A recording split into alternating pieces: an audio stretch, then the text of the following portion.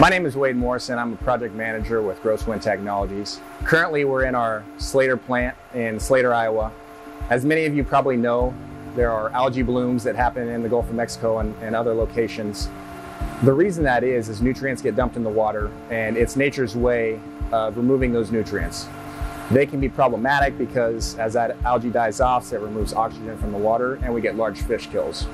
What we've done with GrowSpan Technologies is taken that same process that nature uses, using algae to remove the nutrients from the water, and we've designed a process that we can grow that same algae on these belts of our wrap system.